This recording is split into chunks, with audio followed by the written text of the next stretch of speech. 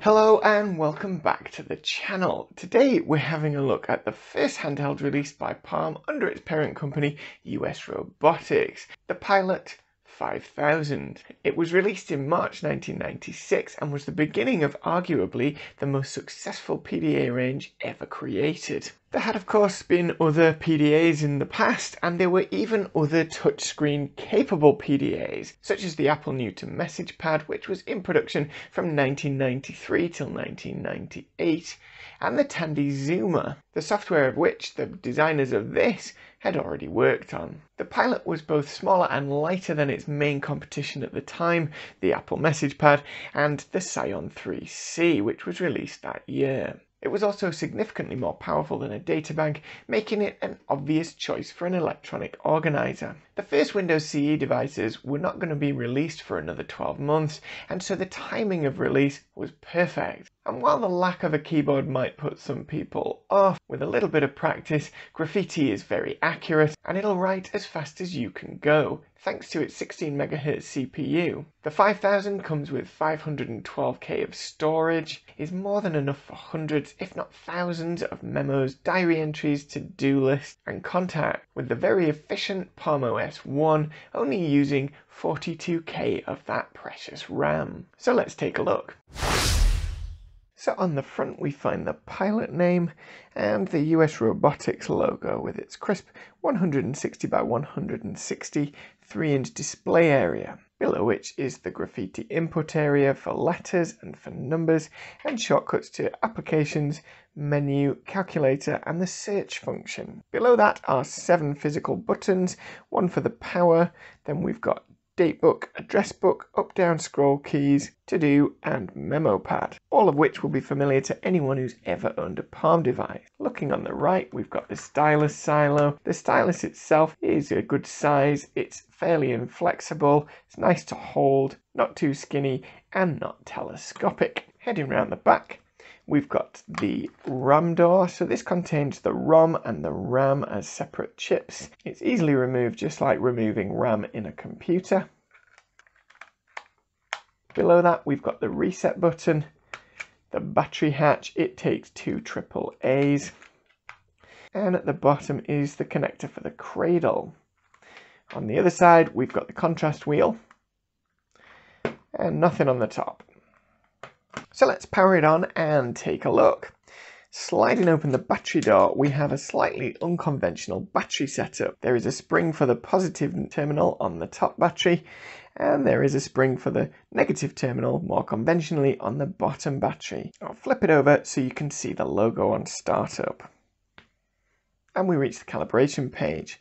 Let's pop the battery panel on and calibrate the unit. So with the touchscreen calibrated, we come to this screen. This is the preferences. From here you can alter the time, you can set the date, and you can also set your auto power off up to 3 minutes. In addition, you can choose to have system sound on or off. If it is off, you won't hear any screen taps. And you can have the alarm sound off or on. It's equipped with a piezoelectric speaker, so everything is bleeps and bloops. Tapping on the top right gives us some more options, so we can set formats. You can choose your area, although on this ROM we only have 3 options. You can then set your standard formats for time, date, and start of the week, and your number option. Next up, we've got shortcuts. So shortcut allows you to enter a couple of letters and print a much larger option. It also allows you to do date stamps or date and timestamps, or timestamps on its own. Let's create one and we'll show you how it works later.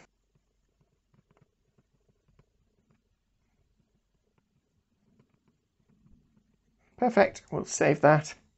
It's easy enough to edit anything that's in, and if you don't want it, of course you can delete it. It's also possible to add tabs, spaces, and enter markers, so you can create a template within shortcuts. For example, for answering the phone, you could have a standard template. Finally, under shortcuts, we've got Digitizer, which we've already seen.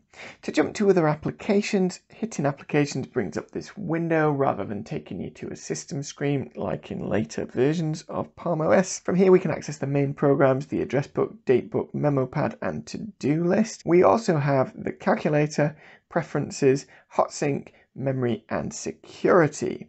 Under hotsync, we can of course look at the hotsync log. We can set up a hotsync with a modem. And under menu, we can see that it's the first version of hotsync. Under memory, we can see that we're in system version 1. It doesn't do anything tapping that. We can view the memory used, and we can have everything as either records or size. So you can see that the actual operating system only uses 39K of RAM, which is very frugal indeed. From here, you can also delete any installed apps, and on this one, pressing menu doesn't do anything. Down at the bottom, we've got security. Security allows you to show or hide any private records. You can assign a password, which means that nobody can unlock them without the correct password. And assigning a password allows you to turn off and lock the device by pressing this button, and then you'll need to enter your password to get back in. Forgotten password will delete the password, but in order to get to this screen, you actually need the password. So if you forget your password, you are going to lose everything on your Palm. Clicking down here or going to applications allows us to launch the calculator. The calculator is just that, a basic calculator. There's no memory plus or minus and no root function. Pressing menu, you can copy and paste into the number box, and again if we go to options we can see it is version 1. Down at the bottom we've got the search function. In here you can put in just a couple of letters and hit OK, and it'll search through all the applications for matching strings. Obviously the longer the string, the more likely you are to get the exact file you want.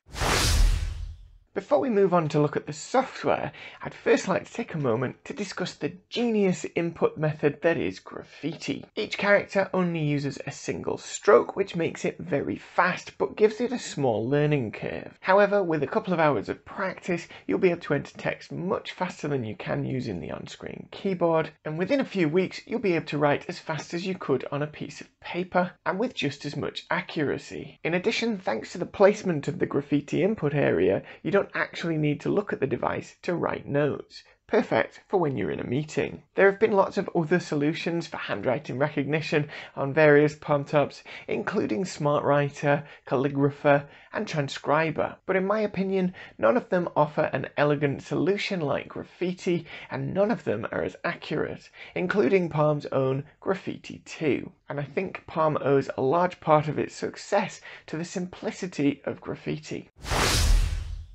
So let's look at the 4 main applications. So down at the bottom, the first one is Datebook, which of course is the calendar application. Throughout all the programs, there is a very similar layout, and this makes everything pretty intuitive. So top right is the category list, or in this case, the days. Top left is the page description, common buttons, so changing views, seeing details, or jumping to a date are at the bottom, and any other options are found by pressing the menu button. In Datebook, it is easy to add a new entry simply by starting to write. It puts it as an untimed event, unless you've already tapped on the time. To edit your entry once you've written in what it is, simply tap Details. At this point you can choose how long the event is by using the 2 bars, or you can set it as no time. Then you can choose the day, so if you've entered it say on Wednesday but you want it on Friday, you can simply move the date.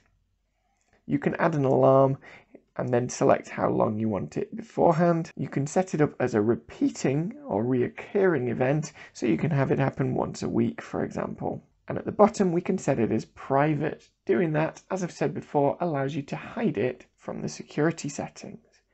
Then at the bottom, we've got OK, Cancel, Delete, and Note. Note allows you to add a note or extra details about what's going on. The note will then appear as a small icon at the end. Datebook itself has a couple of views. We've got the day view and we've got a week view, so it'll show you what's going on in the week. You can also jump to a date by pressing this bottom button and simply selecting a day.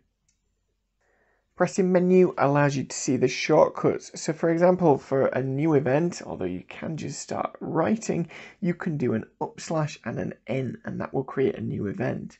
Therefore, you can also delete an entry, attach a note, delete a note, or purge the diary, which allows you to delete early events. So for example, if I want to delete this, instead of actually going details and delete, I can select it, do an / and a D. And then it's gone. Under edit, we've got the usual undo, cut, copy and paste. Bear in mind, paste is a P, not a V like it would be in a keyboard shortcut. Select all, keyboard, which just pops up the keyboard. And under options, we can see some preferences. So the start time, end time, whether we want alarm set as standard. And finally, we can see it is version 1. Just to note, if you select all on here, it doesn't select anything. Next up, we've got the address list. So here are some pre-installed ones.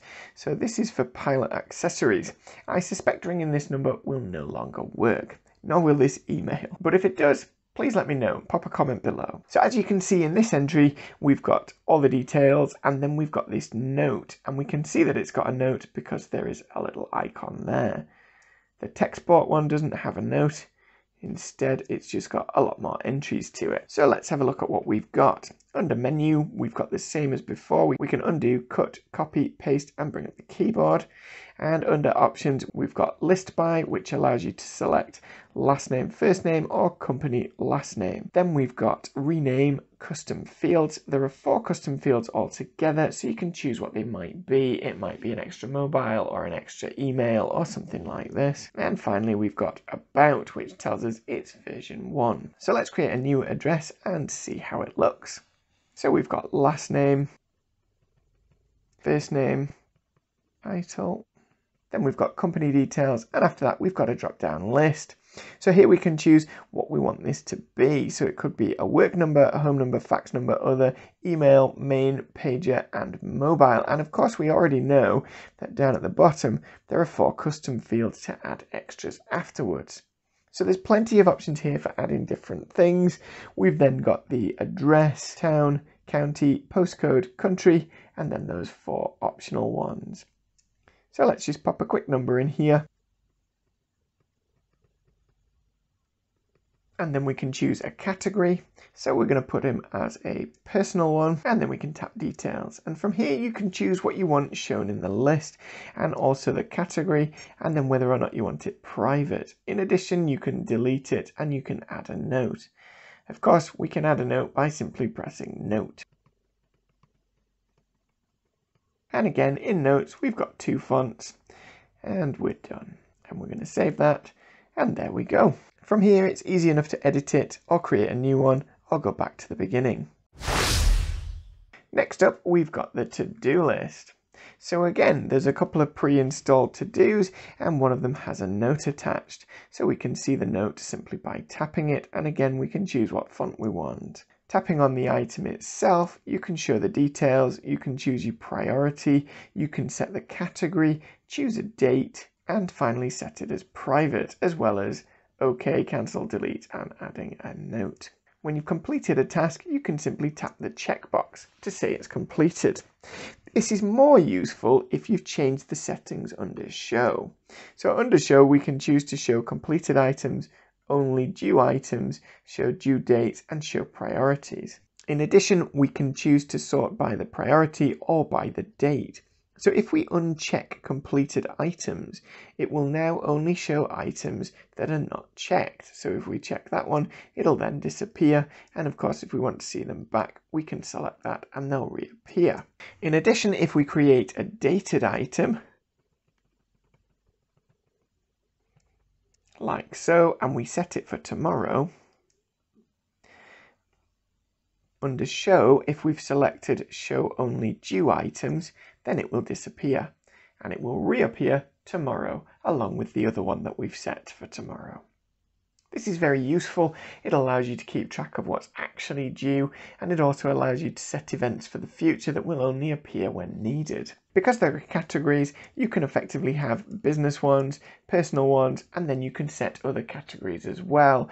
You can actually set up to 15 different categories. So you can effectively have 15 different to-do lists. You can look at them then individually or all at once. This actually makes the to-do application very powerful for task management. The menu is very similar to previous. We've got delete, attach note, delete note, purge, which will get rid of all completed items.